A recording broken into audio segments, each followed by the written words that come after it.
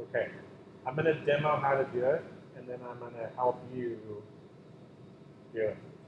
Okay? So, we're in a good spot with the camera there. Excellent. So what I'm going to do, and I'm trying to get this on camera, is I'm going to take my masking tape, and the first thing I'm going to do is I'm going to rip off a bunch of pieces about yay long and stick them on the side of my table.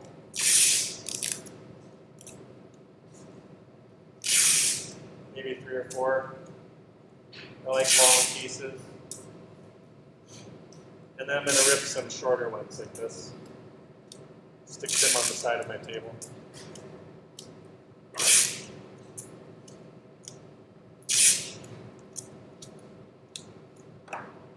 Then I'm going to take a nice, I don't know, 2, 3-page section of the newspaper. I'm going to go 2 pages of the newspaper. And you don't want to use like the slick ads for this. They tend to not work very well because the clay doesn't kind of sink into them very well. If you have, I have a very tall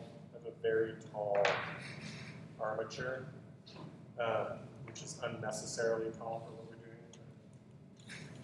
we're doing. I can just use this to wrap around. If you have a shorter, regular armature, then you can do this by just folding the paper in half and going around this way.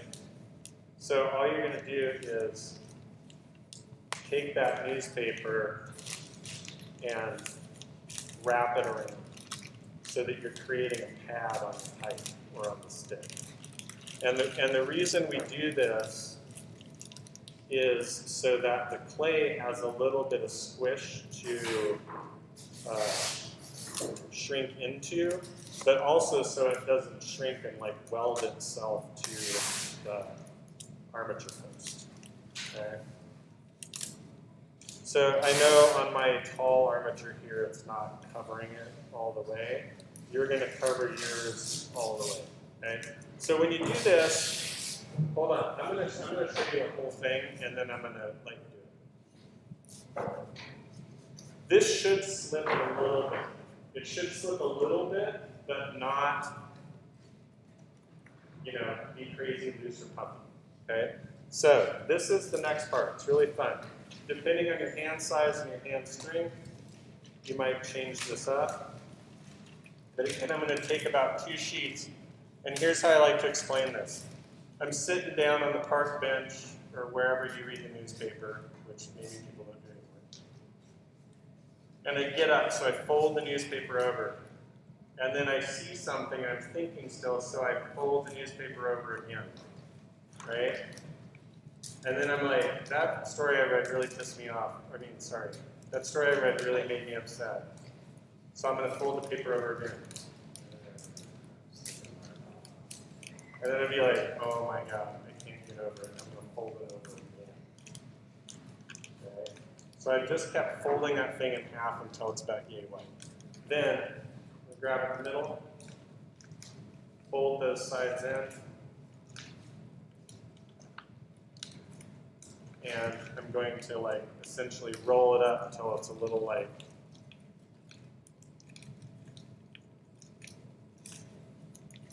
lid like that. And then I'm going to take a piece of tape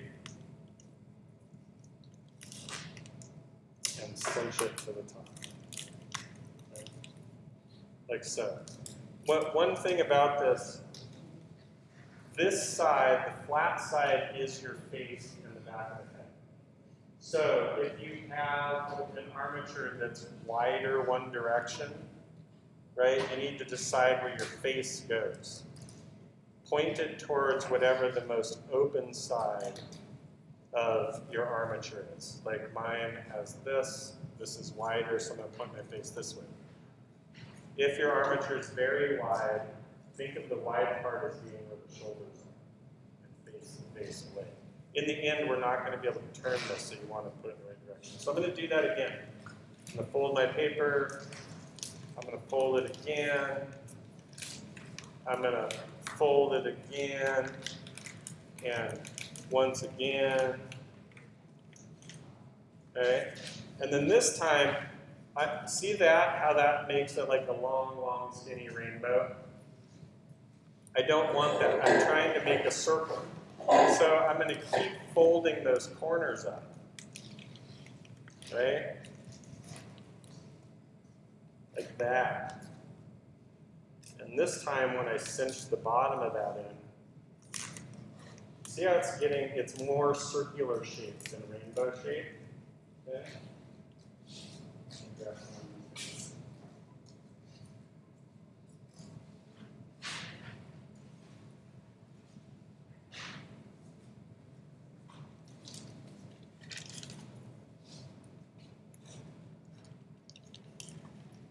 Okay, one more time. Here we go.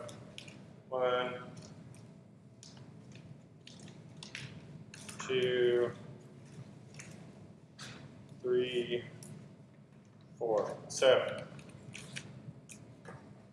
this time, this is probably going to be my last one for this size of a head. It's a little bit bigger than half my fist. So I'm going to make a decision.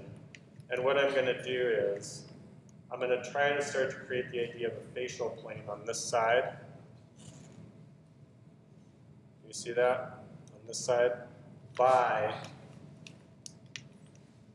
only folding in one edge. And I'm going to create a little like loop on the end of it like that. Right? And then I'm going to hook that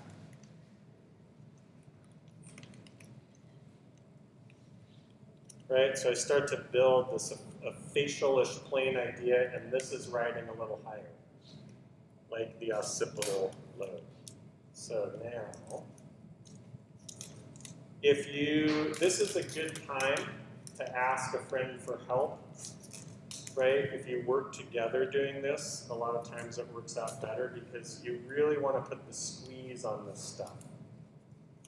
Right? We don't want it to flex too much, or else when you start to put the clay on, the clay will move and flex. So we want this nice and squozen. Now, what I'm going to do, I've got that. It's still centered on the post. Great. It looks a little bit like a skull shape. I'm going to take a couple of these long ones, and I'm going to run it down like that. And I'm going to run one down this way. And then what I like to do is go around right underneath the neck like this, just to keep that from blowing up. And, yeah, nice and secure. So that's my finished head armature for about a half-size head. Narrower, more circular. About 2/3 as wide as it is deep. Okay? All right.